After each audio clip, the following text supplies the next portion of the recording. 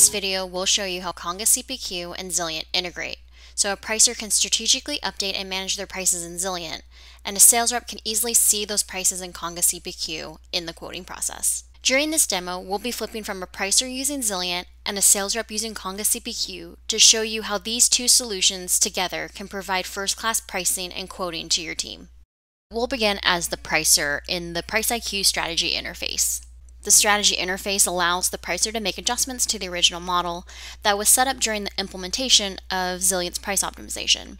So during that initial implementation, we'll work with you to define the attributes that drive price response. You can see a subset of those attributes here, like product category, customer spend, and region. And through that process, we set a baseline scenario that optimizes all of your prices. But what's really great for you as the pricer is that from this baseline, you can create different what-if sandboxes or scenarios to fine-tune the model to address triggers in your business. In this case, I've created a what-if scenario, and I'm testing different P&L objectives for my overall product family, as well as getting specific with different segments.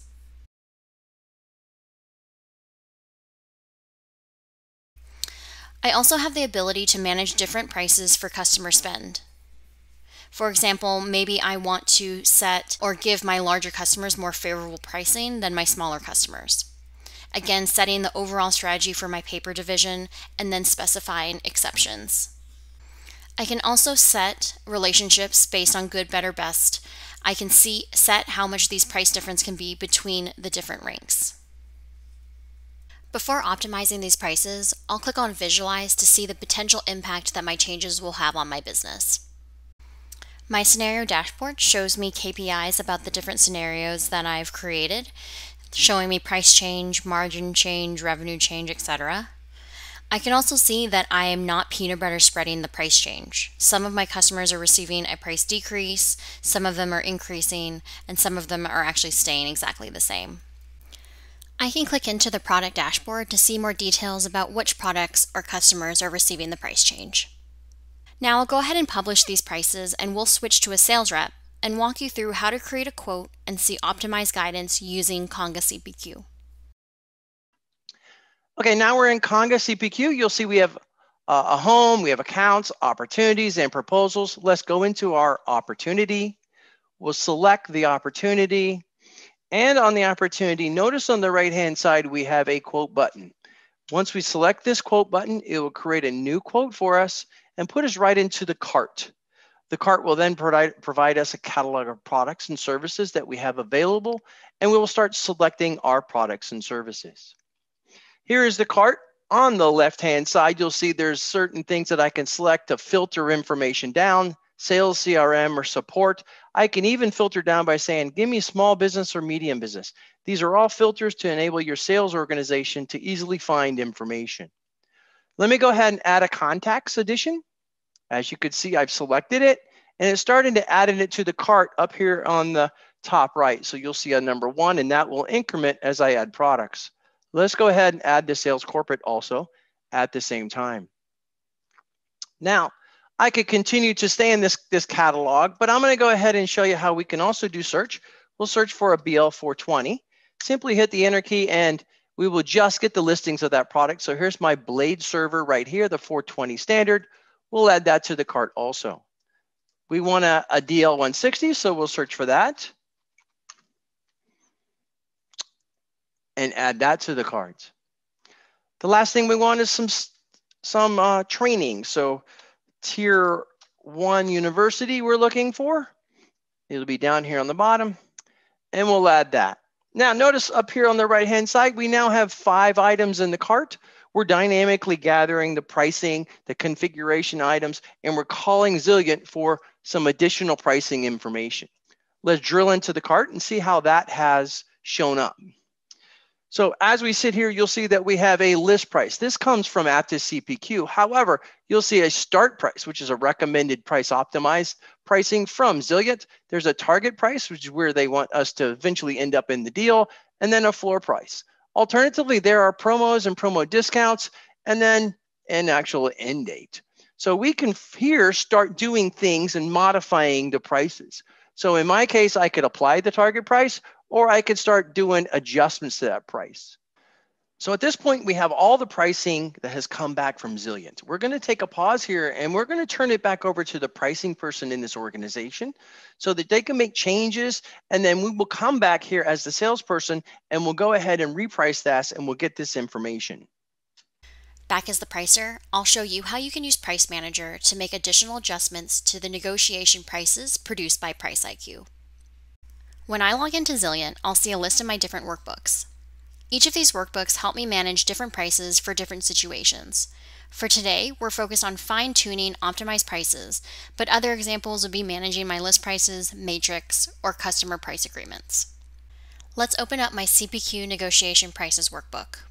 In this workbook, you can see that I have many segment prices. Each of these records below represent a unique price for each segmentation attribute. You'll see those similar segment attributes that we saw earlier: product, region, industry, customer spend, and order size. Price Manager gives me the tools to see optimized prices and fine-tune the results as I need. Fine-tuning and optimized prices are helpful to react to triggers within my environment, such as excess inventory that I'm seeing right now, specifically in my hardware category. In this case, I want to increase the discounts I'm offering for hardware to incentivize my customers to buy the excess inventory from my warehouses. So I'll filter this long list to only the product category and override my start discount.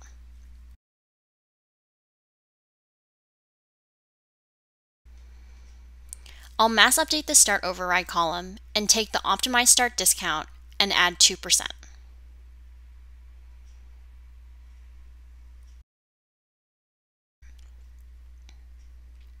Because of the real-time integration, these changes are available immediately in CPQ. But before we end, I want to show you one more update. Because we're looking at prices based on customer, product, quantity, and time of day, we can use this data to make different types of price updates. For example, let's say I want to offer a promotional discount for a designated amount of time in response to changes in the market. I can enter a new promo discount of 5% on my hardware product category. Zilliant's engine can support more complex pricing with all of these items interacting. Let's click on the Price Simulator tab to see exactly what shows up in CPQ. I've entered the customer and the product from the quote in the simulator. Here you can see how the discounts build up to determine a final price to display in CPQ. Zilliant can provide the entire price build-up in CPQ or just the final price like we do here. For our BL420 product, I'm seeing $48.92, $48.09, and $45.68. Let's switch back to the sales rep in Conga CPQ to see the price updates. Okay, I'm a salesperson.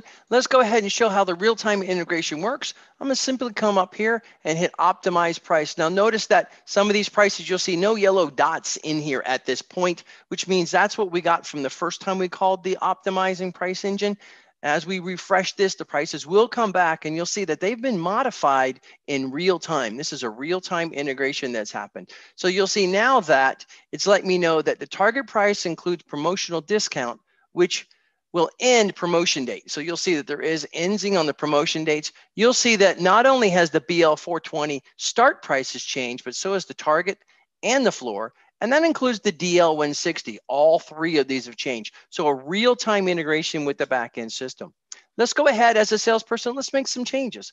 I'm going to apply the target price for the first two products and just simply hit reprice. That will take the target price and move it right into the list price of the quote.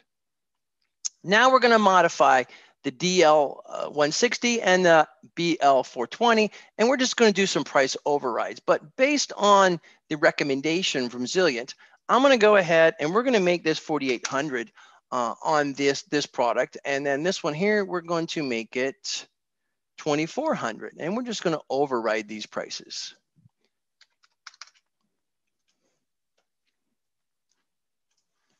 So as you see, it applies the prices. It's going to run it through and do all the calculations to let me know where I'm at as a score, which means how close my pricing is to the target price. And of course, you'll see here, I'm 68%. If I scroll a little bit to the right, you'll see that we have guidance here. And then right here, and then on the left, you'll see that we are having approval required. So because this has gone below a threshold that's available in the approvals engine, now we're asking that you go get an approval in the application itself.